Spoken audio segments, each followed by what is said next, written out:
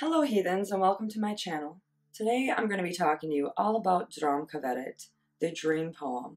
If you haven't heard of this, it's astoundingly heathen, so it's one of my new favorite poems.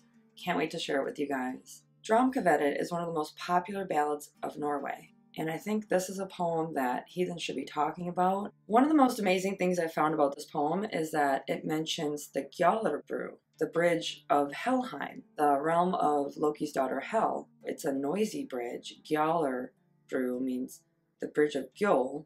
Gjöll is noisy. The amazing thing of why historians think Draumkvedet dates back a long time ago to perhaps the late medieval age, around the 13 to 1500s or earlier, is solely due to these heathen references. The audience of this ballad would have been people that knew of the Gjallarbrú, people that knew of the lore. This might be from the time of Snorri, and I'm going to break down some of these heathen references within the poem as I read it to you. So this is Draumkvedet, or the dream poem.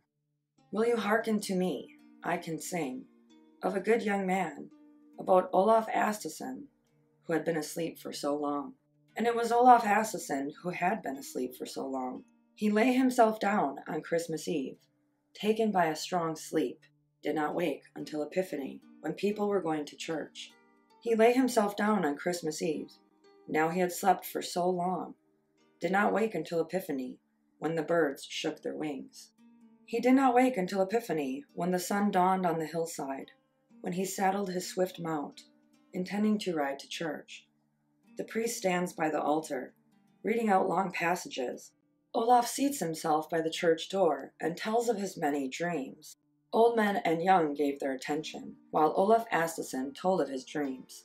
I lay me down on Christmas Eve, taken by a strong sleep, did not wake until Epiphany, when people were going to church.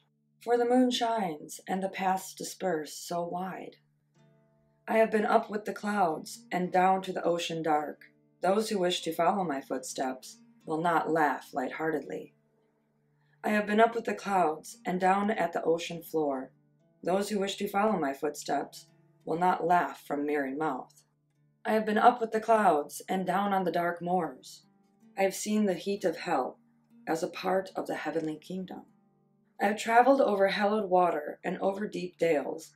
I hear water, but see it not. It seems to run under the earth. I am so tired and travel weary, and inside me I seem to burn. I hear water, but reach it not. It seems to flow under the earth.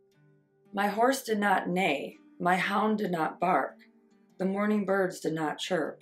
It seemed strange to me. I was in the other world for many long nights. God in heaven knows how much misery I saw. I know something about many a thing, therefore I am thought to be wise. A long time I was in hell. I've come to know death well. The first time I traveled hence, I traveled over a bed of thorns. Torn was my scarlet cloak, and likewise the nails on my feet. For the moon shines, and the paths disperse so wide. When I went hence, I traveled through a ring of thorns. Torn was my scarlet cloak, and likewise the nails on my fingers. I came to the Gjallarbrú. She hangs so high in the air. All of the bridge is with gold covered, and there are spikes in each end. The serpent stings, and the hound bites. The ox stands in the middle. 3 are the creatures on the Gjallarbrú. All are grim and wrathful. The hound bites, the serpent stings, and the ox stands goring. They let none over the Gjallarbrú, who has judged wrongly. I have walked the Gjallarbrú. It is both steep and hard. I have waded through the vast moors. Now I am past them. I have waded through the moors. No foothold found I there. Now I have walked the Gjallarbrú, with mire soil in my mouth. I have walked the Gjallarbrú, fastened with hooks, but the moors were harder. God help those who go there. Then I came to those waters where the ice turned black. God directed my mind. I went away from there. For the moon shines, and the paths disperse so wide.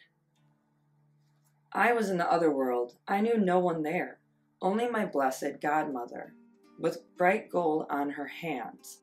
Some went over the grimmer mound, and others over the skull sands. But those who crossed the Gjallar stream came out wet on the other shore. I turned onto a winter path on my right-hand side.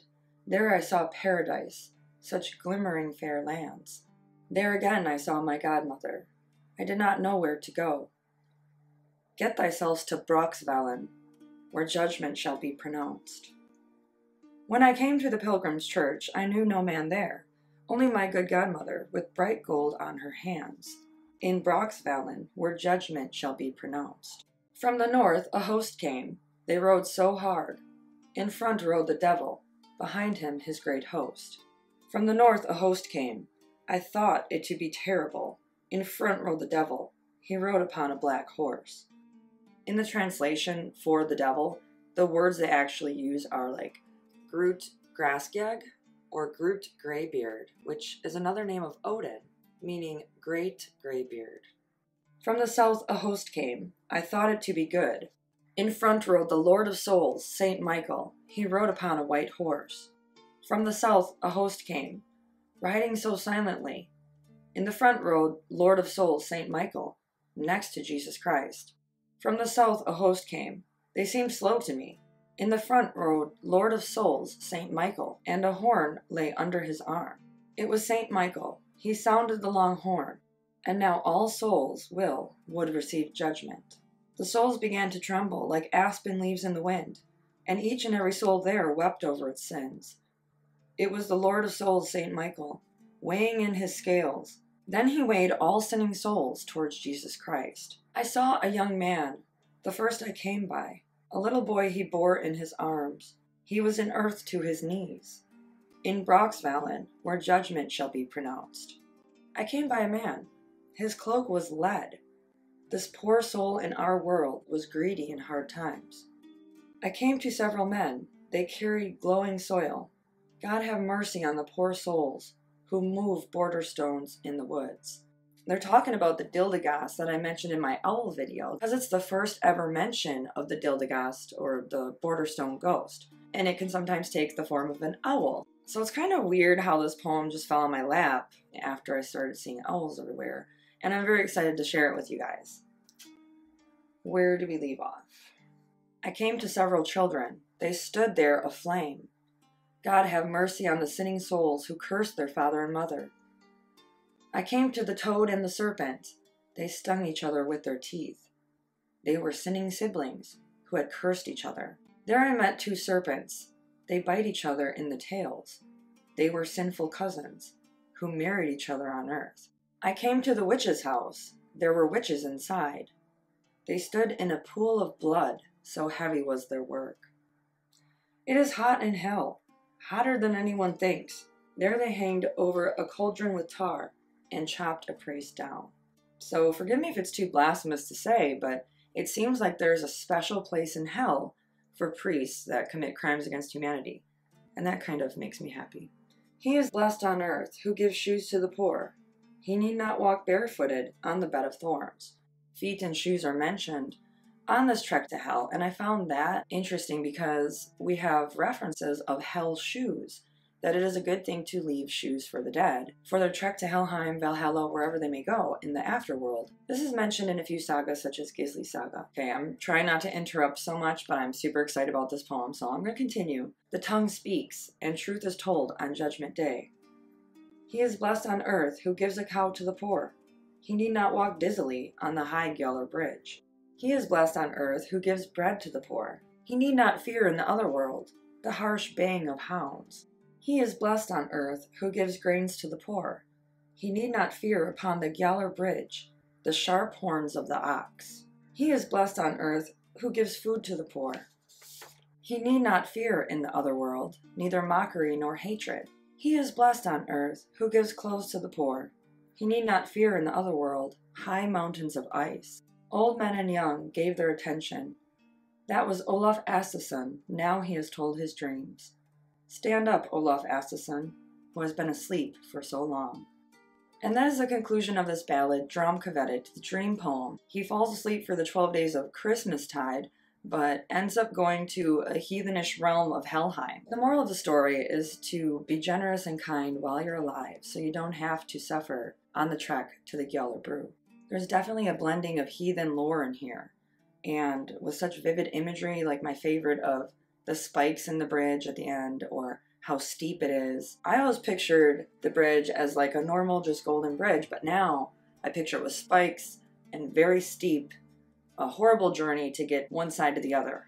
In another tale, it's the bridge where Hermod had been asked what his business was there by Modguth, the fierce battler or battle-ready, who guards the bridge. And Modguth is one of my favorite figures in Norse lore, but she's not mentioned here as guarding the bridge. We do have other details, though, that Snorri didn't mention. Like, I think Snorri says that the bridge is covered with gold, or the roof is thatched in gold, but here the depiction says all of the bridge is covered with gold, and there are spikes in each end, which is pretty brutal. I always pictured it much differently before reading this poem than after. Probably the most amazing thing about this is that refrain, or where it keeps repeating, in Broxvalen, where judgment shall be pronounced. Well, what is Broxvalen? We know from Voluspa, there's a hall of the kin of Sindri. So who is Brock and Sindri? Eitri or Sindri, possibly meaning to spark or to create sparks from. They were blacksmith dwarves. Brock is the one who created Mjolnir, Thor's hammer. So this whole poem, when they say go to Broxvalen, it's some sort of hall that we have no other reference to of Brock. We do have reference, though, from Snorri, of his brother's hall, which is a place that souls will go after Ragnarok that have been virtuous and will be saved. There's actually a few halls like this that will re-emerge after Ragnarok, right? But we have no other reference, as I said, to Broxvalen. It's just kind of fascinating to think about that this may be a piece of the puzzle, a different realm that we never heard of, but definitely was known to the audience of Draumkvedet. And doesn't it kind of make sense in a way? If Sindri, the brother of Brock, has a hall, Brock has one too. I just think it's amazing, and there's something to this poem. It could have several meanings, and this is because the Norse were very poetic people. There's kennings for all sorts of stuff. The Hall of Broxvalen, the Valen part, could have the same root as Voluspa, which would make it the Cirrus of Brock, or having something to do with the Cirrus, like the seat of Brock, the mound of Brock, the Vale of Brock, the seat of the Cirrus of Brock,